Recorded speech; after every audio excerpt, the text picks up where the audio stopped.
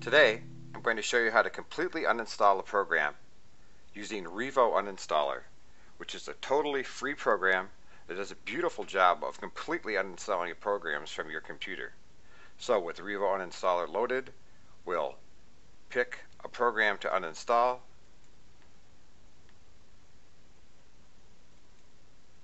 and click Uninstall. Now it asks me if I'm sure, and I say yes. Now what Revo does is it has a variety of uninstall modes. The one I normally use is moderate. What this does is it uses the program's built-in uninstall, and then it also goes through and scans and finds leftover folders and files and registry entries and also removes those. So we'll click Next. The program's working. Asks me again if I'm sure. I say yes. Now I click Next.